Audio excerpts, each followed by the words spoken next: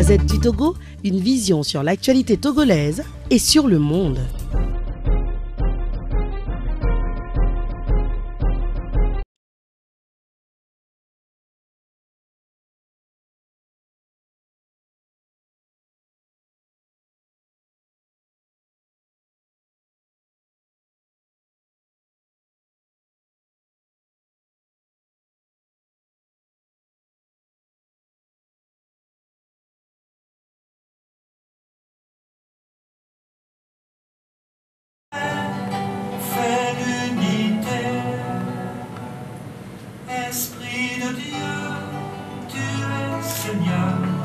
C'est toi qui règnes sur nos cœurs, ton souffle saint donne la vie, ton feu d'amour nous purifie. Esprit de Dieu de nos pères, grand et miséricordieux, Seigneur de la paix et de la vie, tu as créé le monde pour que les hommes et les femmes y vivent en paix et en harmonie. Tu veux que nous ayons la vie en abondance dans ta création. Tu nous as envoyé les prophètes et ton Fils, le Christ, pour nous montrer le chemin de la fraternité. Tu veux réunir tous les êtres humains de tous les continents en une seule famille. Nous te remercions et te bénissons pour la vie que tu nous donnes aujourd'hui.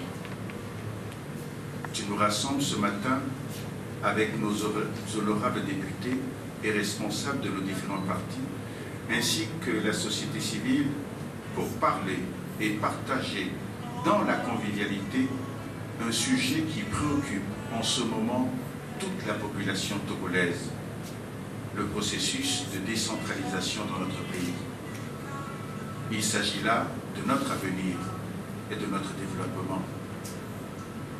Toi qui es à l'origine de tout bien, inspire-nous ce qui est juste, ce qui est bon, ce qui convient pour notre vivre ensemble aujourd'hui et demain.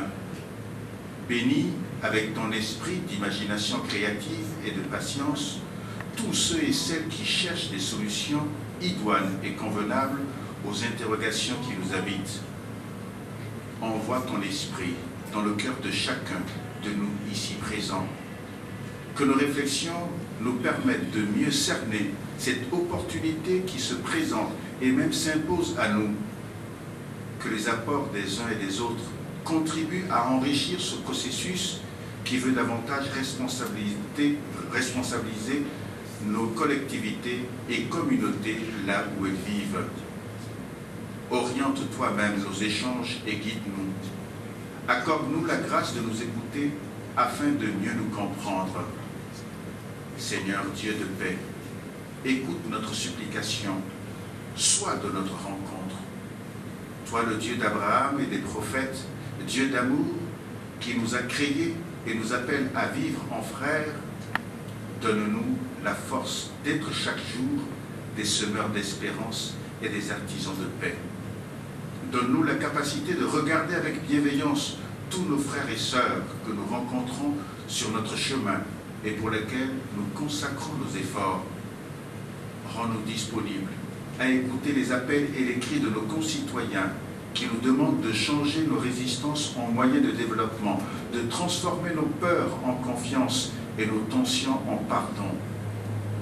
Maintiens allumé en nous la flamme de l'espérance pour accomplir avec une patiente persévérance des choix prometteurs, des choix de dialogue et de réconciliation.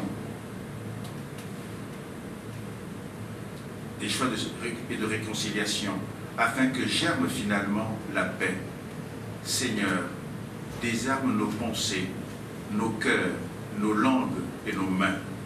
Renouvelle nos cœurs et nos esprits, pour que la parole qui nous motive et nous fait rencontrer soit toujours mon frère, ma sœur, et que le style de notre vie devienne shalom, paix, salam, amen.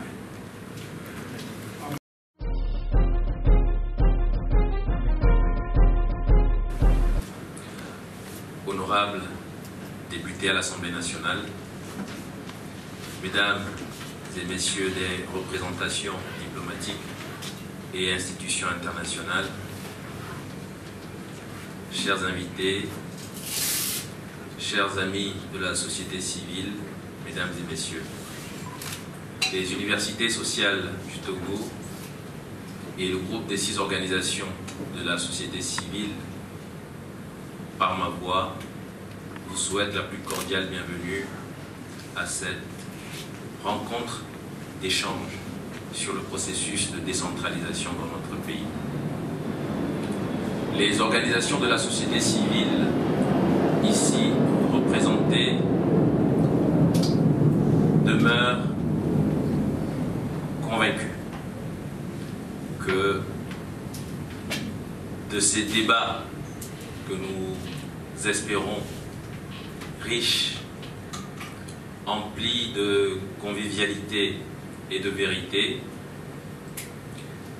de ces débats peut-être parfois contradictoires, vont émerger des orientations qui vont éclairer l'esprit du citoyen togolais et nourrir l'esprit de nos députés qui auront bientôt à voter des lois importantes pour le futur de notre nation.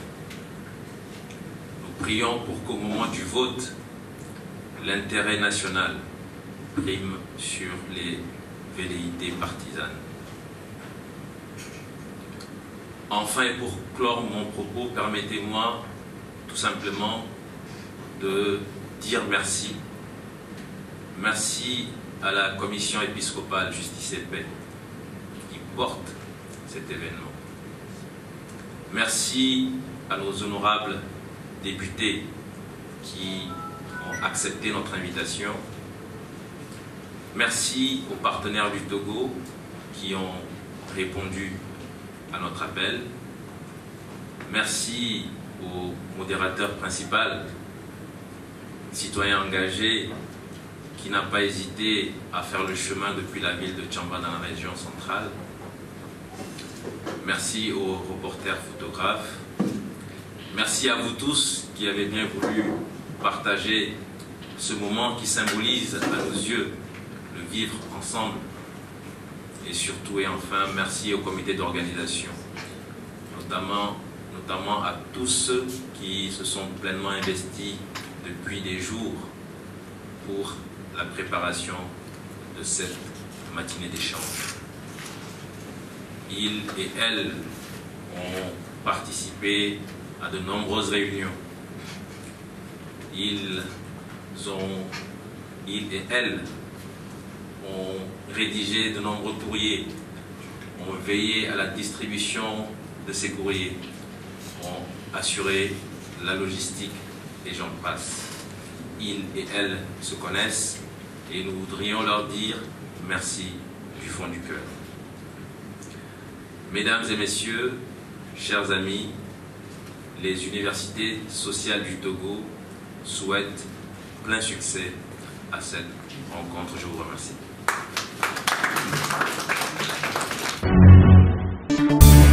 La Gazette du Togo, une vision sur l'actualité togolaise et sur le monde. Rejoignez-nous sur le www.lagazettedutogo.com ou sur nos comptes Facebook, Twitter et YouTube. Pour tout contact, écrivez à contact@lagazettedutogo.com ou appelez le 92 80 88 53.